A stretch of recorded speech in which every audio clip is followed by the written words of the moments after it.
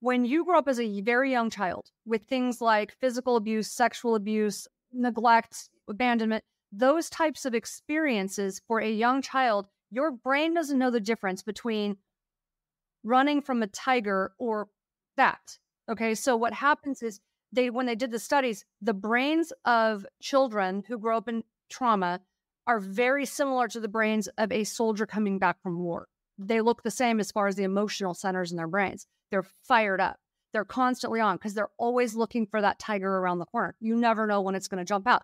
I didn't know when my uncle, who was a heroin addict, was going to be high and have his friends over, when there was going to be needles. I didn't know if the police were coming to the door to say, oh, your uncle's been murdered and everyone's going to be screaming in the house that day. I didn't know, when the next thing was going to happen, or if I was going to be left alone. I'd wake up and be alone in the house. I was 2 years old and almost drowned because I was left alone in the house. I was saved by my German Shepherd. Welcome to Successful with ADHD. I'm Brooke Schnittman. Let's get started. Welcome, Tanya, to Successful with ADHD. It's so nice to have you. Thank you, Brooke. I'm so excited to be here. Yeah. So I'm sure for those of you tuning in right now, you have heard of Tana Amen, and she is a BSN, an RN, a New York Times bestselling author and trauma nurse. She also has ADHD, everyone. So we're going to go there. And she is a vice president of the Amen Clinics. She's a world-renowned health and fitness expert. She's won the heart of millions with her simple yet effective strategies to help people optimize their lifestyle and win the fight for their strong body, mind, and spirit. And speaking of fighting, she holds a second-degree black belt in Kenpo Karate and a black belt in Tae Kwon Do. Wow, my stepson is going to be so jealous. So much fun. Yeah, so don't mess with her, all right? She's figured it out internally and physically, so you can't beat her up. Her husband is Dr. Amen, and she and Dr. Amen have 4 children and 5 grandchildren. So welcome to Successful with ADHD. Yeah. Thank you. Is there anything else that I missed that you wanted to share about yourself? I think you covered a lot. I'm sure more is going to come out as we do our interview. So why don't we jump in and then all right. A lot more is going to come up. So. Let's do it. So Tanya, you have quite the history. And I know that you recently came out with a book talking about that. And wow, it's called The Relentless Courage of a Scared Child. So for those of you who don't know, you have had an abusive childhood. So yeah, would you mind sharing what the tipping point was for you with that and how you got all of that out into your book? It's so interesting. Like so many people who have been through what I've been through with childhood trauma, it's a sign of resilience when you say to yourself, it wasn't as bad as other people. But when you start talking about it, you're like, wait, well, there's kind of a lot there. It was my husband that first brought it up. He kept looking at me and his eyes kept getting bigger. He's like, okay, wow. I'm like, okay, wait, for a shrink to say that, that's a little weird. So he's like, you've been through a lot. He said, you're amazing. He's like, but you probably could benefit from processing some of this. And I remember thinking at the time that he said that, this is why I didn't want to date a shrink. So, I was like, literally. Stop psychoanalyzing me. Don't psychoanalyze me. So because I had a very strong facade built up. I didn't want people to see beyond it. I was very good at creating a facade of I'm like a perfectionist. I'm a perfectionist. My life is all together. It could do the makeup, the hair, the clothes. And people had a tendency to look at me and go, well, what would you know about my life? Your life is perfect. So not perfect. But I was really good at creating that facade. Because the truth is, it wasn't perfect. I grew up, my mother was a 16-year-old runaway, and she never finished high school. She lived on the streets for a while. So education and resources were not a thing in my family when I was young. Sure. And she did the best she could. She really did. She had a lot of grit. She worked really hard. She was not an addict, but she was very codependent and tried to fix everybody and think that she was the one that had to heal the world. And as a result, brought a lot of people into my home that shouldn't have been there with a young child. including my uncle who was a heroin addict, and my other uncle was murdered in a drug deal because of that uncle. Wow. Yeah, and then some of the men she picked were, let's just say, less than ideal. So she didn't have a good. And that was all in front of you. Oh, not just in front of me. My first stepdad climbed in bed with me. So I was one of the very lucky ones who was able to fight and get away from him. But the story was very dramatic, and it's in my book. The second one was more emotionally and verbally. Let's just say it was very weird. His nickname for me was Sexy Bitch, and just the way he talked to me was not a way you talk to a child. Oh gosh. And so that was very odd. Lots happened. I was left alone a lot. There was a lot of neglect. My dad left when I was very young. My dad was a Baptist minister, by the way, who did drugs with my uncle and my half sisters, who were 10 years younger than I was. It's quite a story. Gosh. So I could go on and on, but I won't. I won't go on and on. There's way more in the book. And believe it or not, the book is sort of the PG-13 version because the people are all still alive. Wow. Yeah, it was interesting. But I developed an eating disorder in my teens. Eating disorders are very different for everybody. For me, it was clearly anxiety related. It was like I could not make sense or get any sense of footing or control in my crazy world. And it was, my anxiety would just get out of control. And that was how I managed it. And that eventually transferred into extreme exercise because I knew I couldn't maintain the eating disorder behavior. At least for me, I had enough control that I switched it over into exercise, like very intense exercise. And that was like a pressure release for a valve for me. And I didn't know it was actually also good for ADD. Did you know that you had ADHD at the time? Oh, I didn't even believe in ADHD. Did not believe in it whatsoever.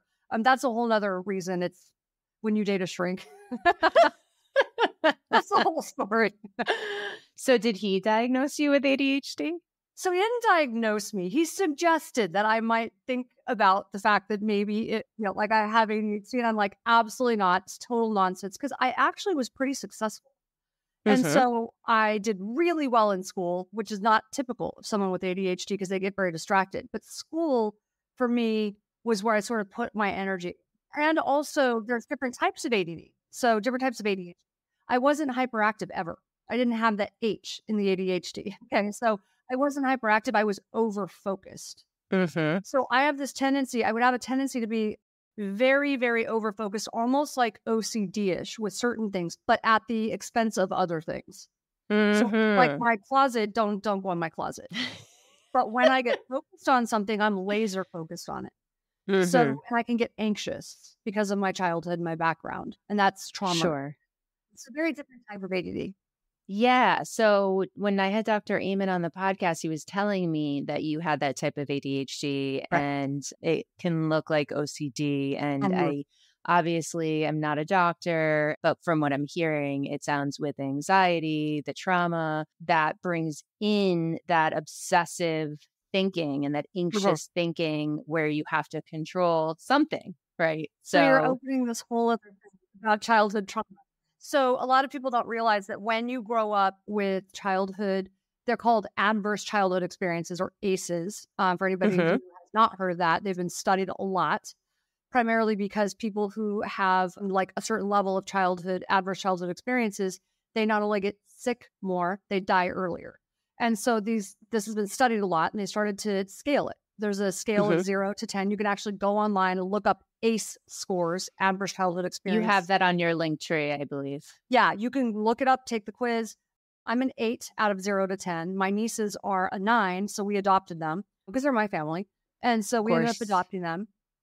And so when you grow up in an environment like that, where when you're a child, it's the reason they do it as children, there's a lot of things not included in that. So for example, I was actually assaulted on the street walking to high school when I was 15. That's not part of the ACE accumulation. This is only what happens inside your house.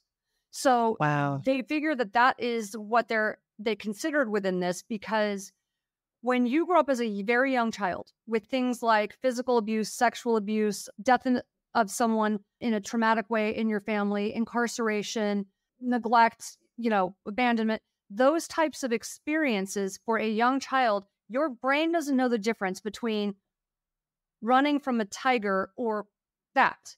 Okay, so what happens is when they did the studies, the brains of children who grow up in trauma are very similar to the brains of a soldier coming back from war. They look the same as far as the emotional centers in their brains. They're fired up. They're constantly on because they're always looking for that tiger around the corner. You never know when it's going to jump out. I didn't know when my, uncle who was a heroin addict was going to be high and have his friends over when there was going to be needles. I didn't know if the police were coming to the door to say, oh, your uncle's been murdered and everyone's going to be screaming in the house that day. I didn't know, when the next thing was going to happen or if I was going to be left alone. I'd wake up and be alone in the house. I was 2 years old and almost drowned because I was left alone in the house. I was saved by my German Shepherd. It's kind of crazy. So you don't know when those things are going to happen. So you're always on alert. But when that happens as a child, it's different than as an adult. Yes, adults need to get therapy for things like that. You can do different therapy. But as a child, it actually changes your brain development. And so here's the rub. When you are constantly bathed with stress hormones and cortisol, as a child with a developing brain, it changes your brain development and it does things. So the 4 major things that happen, it's probably more, but these are the 4 major ones that I know of. It affects your frontal lobe development. So you have decreased function in your frontal lobes. That's the definition of ADHD. ADHD, right. I say ADD sometimes because I'm not hyperactive and a lot of people aren't. So that's the only reason you'll hear me use them interchangeably. So ADD or ADHD, your memory center is affected. So you have more trouble with certain memory things. Now, the funny thing is you'll hold on to the negative things in your life, like those types of memories, you'll never forget. It's so in the front of and that's the first thing that you think of when a new situation occurs, right? Absolutely. And then you also have, so it's the memory center, frontal lobes, your hippocampus, which is going to help with, that's the memory center, but your amygdala. So your amygdala will get fired up and it's like you're stuck in fight or flight all the time. So that's why you're always looking over your shoulder. You're always waiting for the other shoe to fall. You don't trust people. I definitely don't trust people. That's what happens to a developing brain. But the first thing I mentioned was the frontal lobes. And that's why so many people who grow up in those environments have issues with ADHD. And it's just one of the reasons. Yeah. Yes. It's one of the reasons. I completely hear you. So I spoke to Dr. Gabor Madze. He thinks that trauma is the cause of ADHD. And when I speak to other experts in the fields, like Dr. Hallowell, he said it's one of the causes of ADHD, right? But I would also challenge it even further and say everyone with ADHD has experienced some sort of trauma. How could they have not? Not to the point where you have, but everyone experiences it in different ways, right? I don't know if I can answer that other than, I don't know if I can answer that one. If they have ADHD, that they automatically experience trauma. I'm not quite sure, except that they probably struggle with things a little more. And that can be very difficult for people. So I don't know that I can answer that, but I just know that it does lend itself to ADHD. And I also do know what you just said is really important though. I don't know that it's the only cause, because I know one of the things that led to my issue with ADHD, the affected frontal lobes. And this was something my husband did see. He kept asking me if I had a head injury. So when he scanned me 2 weeks after I met him. Is that his requirement? Yes. But you have to understand, he looked at my scan and he's like, when did you have a head injury? I'm like, I've never had a head injury. My definition of a head injury as a neurosurgical ICU level A trauma nurse and my husband's idea of a head injury were very different. So for me, head injury meant you had part of your skull missing, you have brain tissue hanging out, you have a brain drain, you've got that's what I see. You're in a coma. That's my idea of a head injury.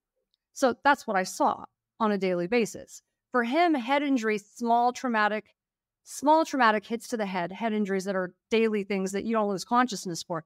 Those are what ruin people's lives. And so he kept looking at me. He's like, nope, I can see it right there. And he's like, did you ever fall out of a tree? No. Did you ever fall off your bike? No. And he kept going through this list and he got to car accident. I'm like, well, yeah, hasn't everybody had a car accident? But I didn't lose consciousness. And he's like, everyone happened. And so my sister was the one who did drugs. Should have known. I did not know she had dropped acid the night before. Would have been a good piece of information to know. Anyways, gosh. It was the morning, so I didn't think about it. I didn't think about her having been, on drugs. So, and she was young.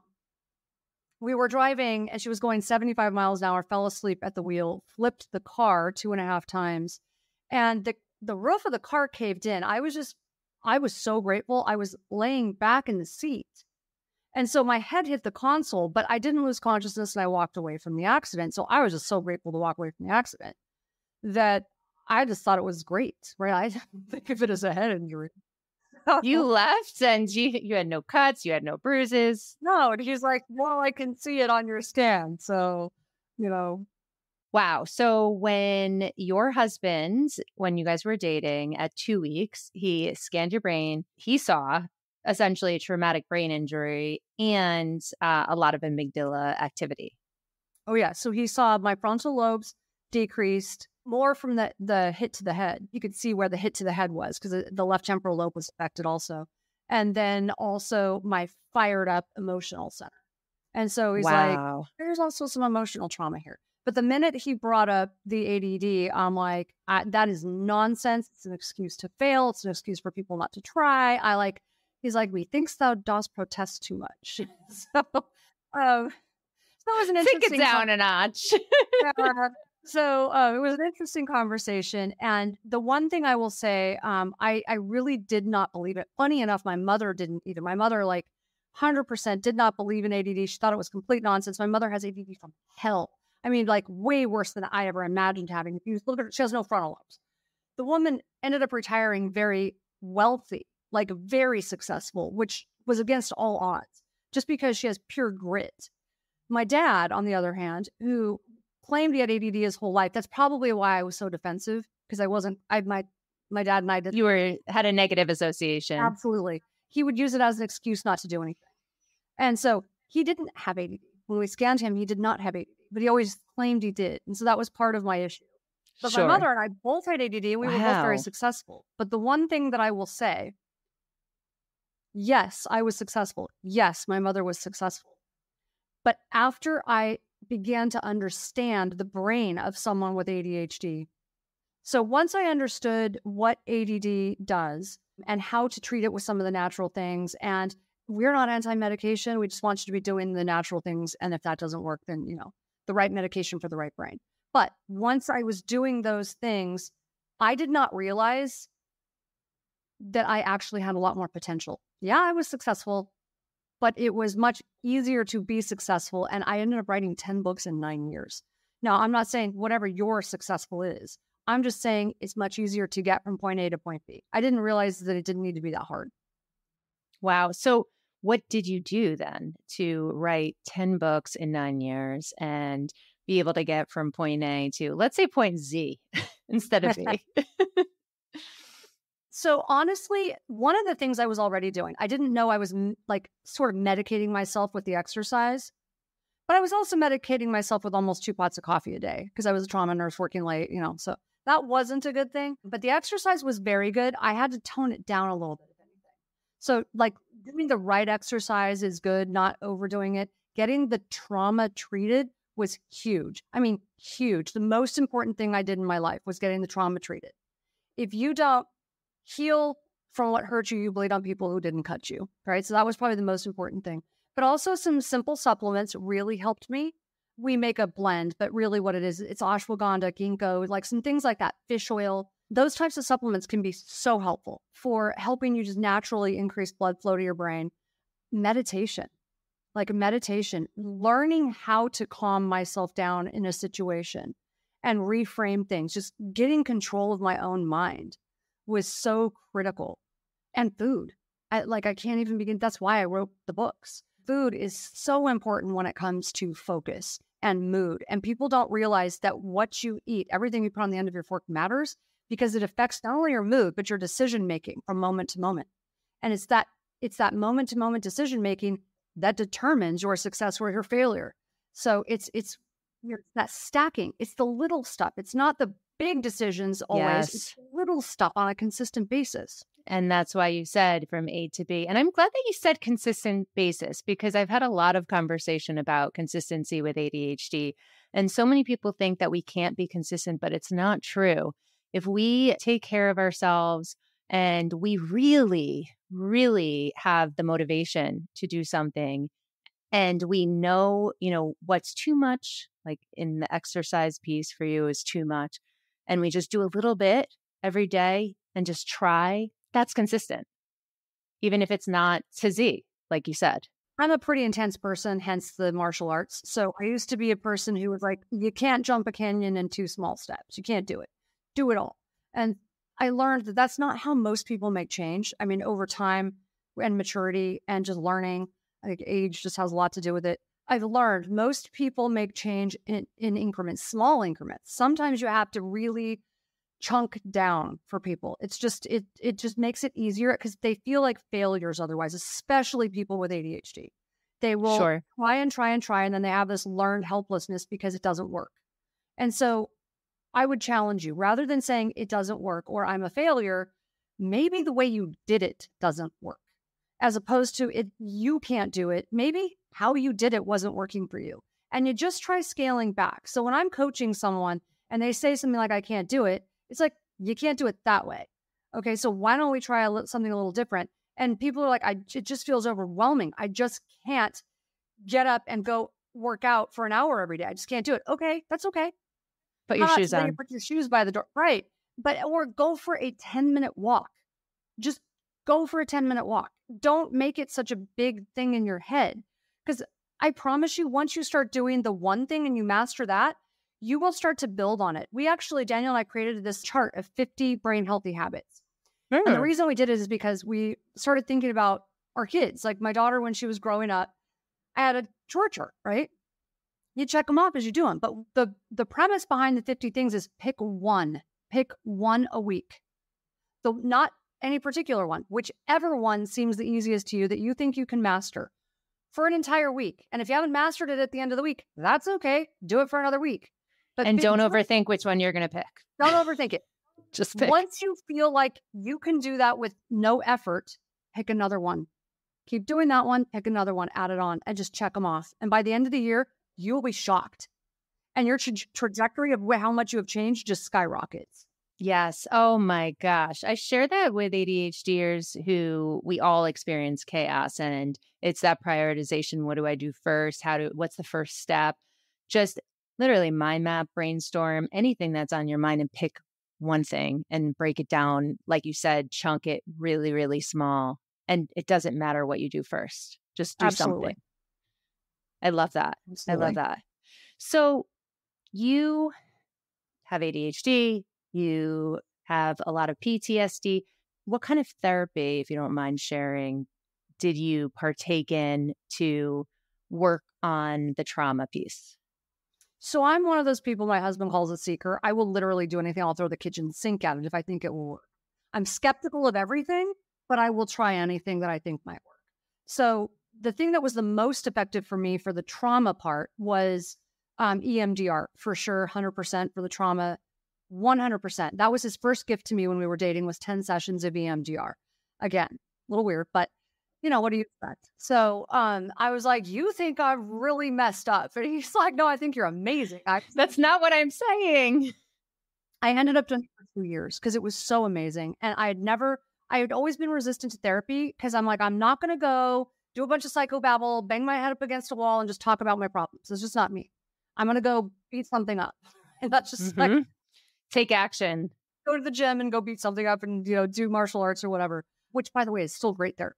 But EMDR is different than that. It's like a shortcut because it helps your brain process trauma that gets stuck.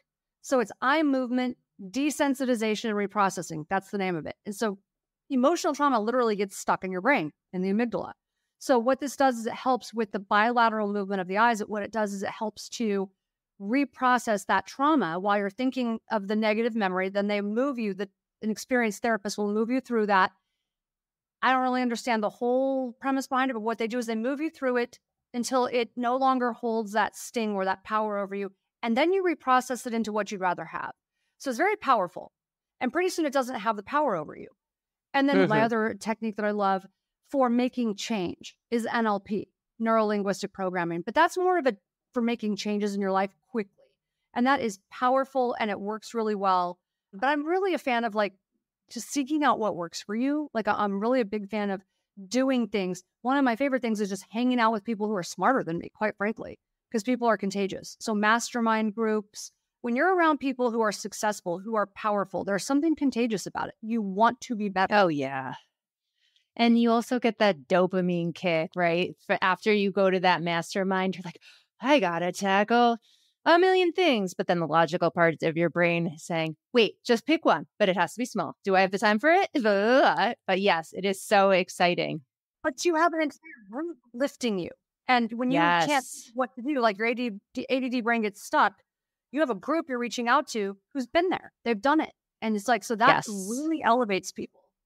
Yes. And that accountability. So EMDR, I love it too. It's amazing. And you don't have that physiological response that you used to have with the trauma that you experienced before. So I would imagine that when you're, experiencing something new, it's not, and I don't know where the physiological response was for you, but it's just different. You have more calm. It's very different, but I also have more awareness. So, we used to say we had something on speed dial. Now you say it's on your favorites. I keep my therapist. When something really triggers me, I recently got triggered again. It's now having the awareness that you need help. So now I don't wait. So now it's like I'm preemptive and proactive. Mm-hmm. So when we adopted my two nieces, it just was a horrible story. We got them out of foster care. You can imagine. Sure. So it was pretty awful. And it re-triggered a whole lot of trauma from my past. And so there was a lot of anger that I had towards my sister. So I really needed to do some work around that. And so I automatically, before I let it become a thing, I did the work with that and called my therapist and just started working on it because I don't want to bring that into my house. Yes. Yes. I love that. So you know what you need and you feel so much better once going through that. So instead of stacking more trauma on top of that emptiness or new feeling that you have, you just nip it in the bud, which is great. And you coach too. So I do, but tell me about that. I don't one-on-one anymore. I used to teach classes and it was so much fun. But I think we've just gotten to a point where it's a little more challenging now to do that. So mostly I write books. I'm very active on social media. I love providing free information. It's sort of my way of giving back. Yes, we have clinics. People come see us from all over the world. Not everybody can come see us. And I get that. So we do have a foundation where we try to help people who want to come see us and can't.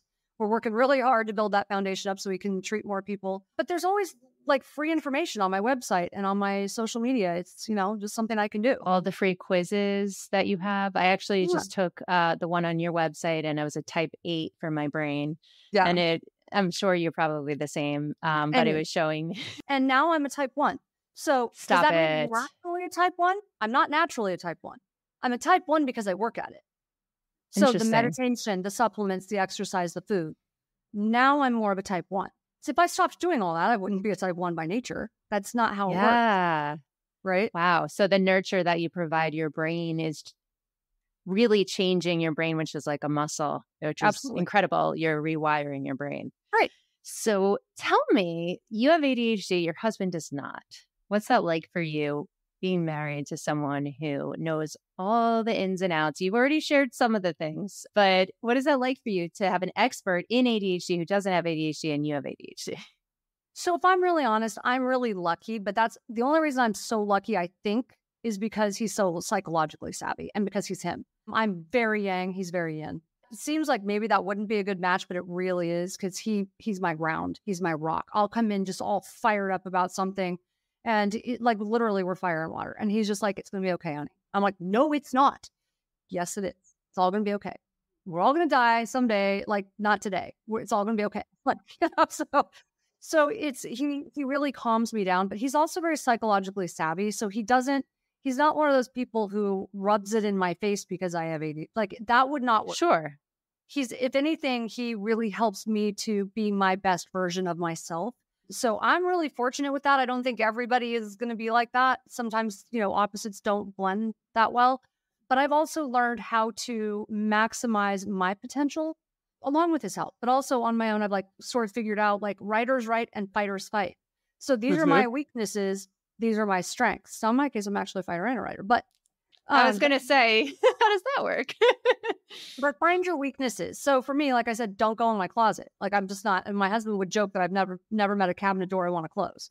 So that's like organization in my space isn't always my top priority. But what's really funny is I'm a little OCD about it. Like it will bother me. Like stuff out of place bothers me. But my ADD brain can like not do it myself sometimes when I'm busy. So I'm really good at surrounding myself with people who are helpful. So like my assistant at work, I'm so busy, I'm traveling, I'm doing these things.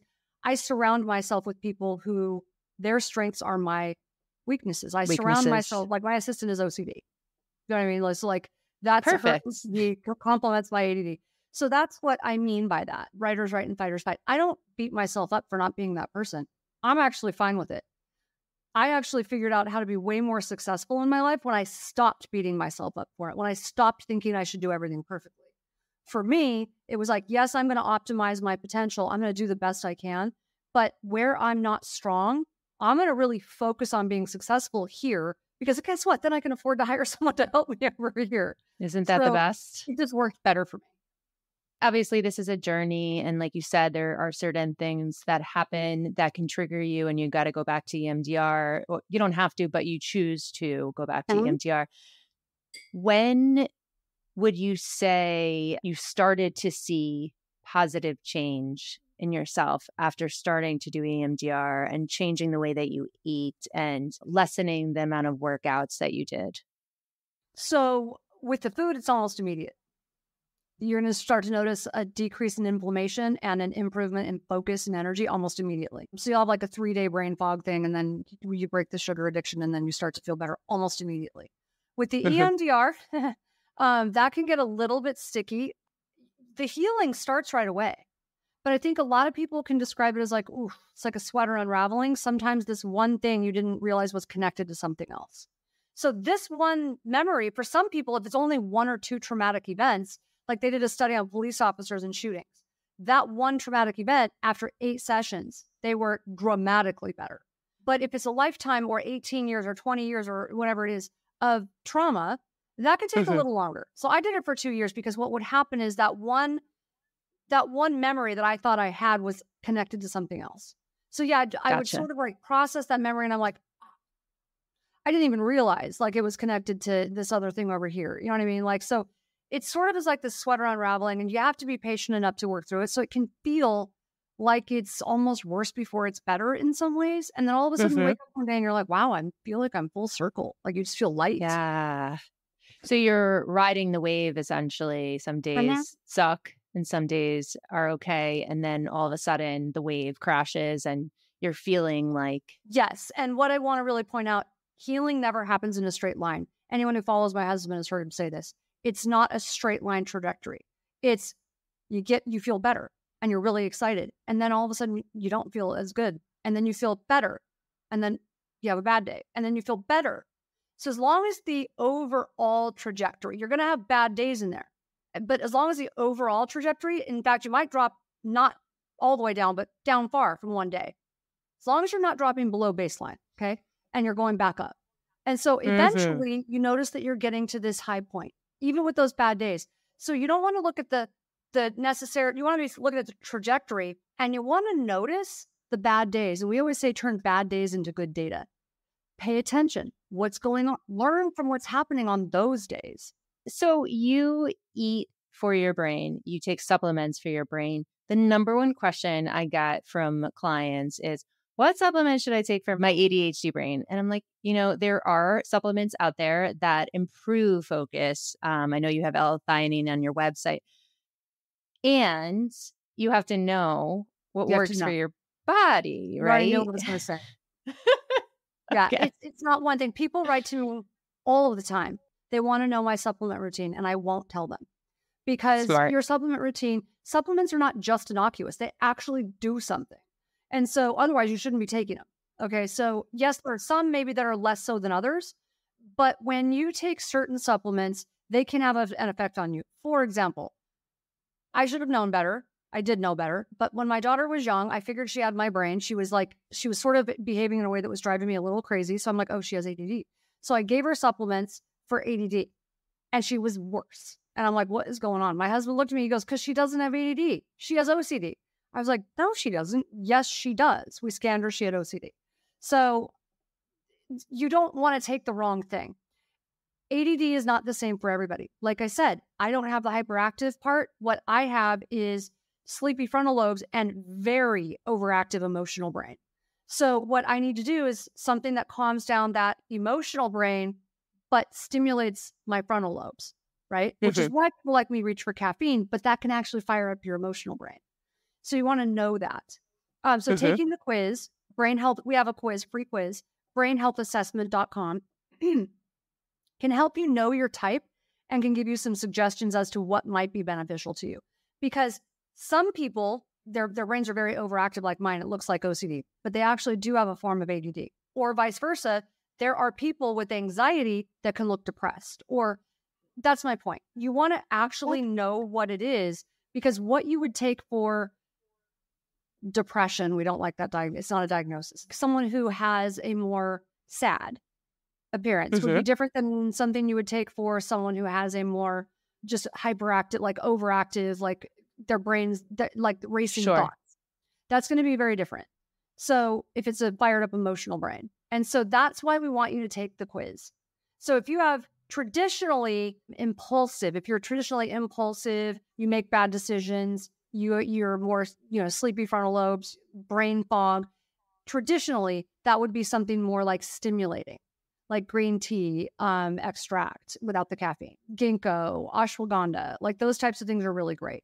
Someone with more sad affect would be saffron, can be very helpful. Okay. You know what's so interesting with that being said, I thought that vitamin D, I needed to take D3. And I just met with a naturopathic doctor and I took a bunch of tests. He said, you don't need a vitamin D supplement. It's like, come on. He goes, no, you have enough vitamin D. Oh, interesting. Right. Well, I live in Florida. You're one out of like so few that. I know, right? Your son? I do. Okay, I do. and you're fair. So that's why. So you're fair, right? And also your diet matters. So you're fair, you're in the sun. The darker your skin, the less you absorb vitamin D. So the more fair you are, if you're getting some form of sun, even if it's mornings, like that's actually the best sun, early morning sun, because it's not going to damage the skin, but you're going to get vitamin D. So Gotcha. Yeah, I was very skeptical about that, but I'm like, really? I don't need to take vitamin D? I've been taking it my whole life. I thought I need 5,000. Yeah, no, you don't need anything. Okay, fine. Save me money. Check regularly. That can change depending on the time of year. Yes. Checked. Absolutely. Yes. So you have given us so many tools, whether, with diet, EMDR, exercise, meditation, and just how change happens over time. What would be the number one thing that you would share and suggest to people listening who have ADHD and trauma to help them? I know that's very broad. Well, obviously, I'm going to say identify and treat the trauma. That's going to be the number one thing. The other thing would be have some grace with yourself. I think there's a lot of shame that people hold on to if they've had trauma in their past and they have ADD and they've made bad decisions. When I was writing my book, The Relentless Courage of the Scared Child, childhood trauma was easier to address. It was painful, but easier to address because it's like, oh, well, that wasn't my fault. I wasn't responsible for that. When it got to be in my 20s and I was making bad decisions, yeah, that's self-induced trauma. And that can be a lot trickier because there's shame around that. And so people have a harder time wanting to address it because it's painful. So I would say have grace with yourself. And, the saying of going back to your younger self, it's such a cliche, but it really, like, how would you talk to your daughter? How would you talk to a best friend? Why not talk that way to yourself, right? And just have some grace. I like to go to my future self as well. And it's like, oh, if I were my future self and I came back to me now, like, what would I say about the future? Like, that's kind of a cool exercise to do too. But I think having grace with yourself and letting go of shame. It reminds me so much of Elaine on Seinfeld. I don't know if you're a Seinfeld fan, but that one episode where she was like, do I have any grace? No, you have no grace. She's like, not even a little bit of grace? Yeah, no, we are so mean to ourselves. We really are. Never talk to other people the way we talk to ourselves. Yes.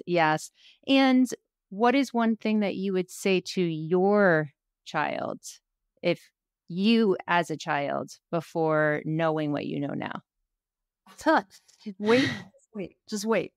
Your life is going to be amazing. Like, this might be painful now. I think the one thing that I like to coach people with is my childhood was rough. My 20s were worse. There was a time I didn't want to be on the planet. It was rough. And I got really depressed after I had cancer. I thought I was wasting oxygen on the planet. So I think Wow. that was the hardest time in my life. And if I could tell anybody anything, that time where I literally didn't see a purpose for life, you don't always realize how fast it can actually change. It actually turned around fairly quickly, which seemed impossible to me at the time.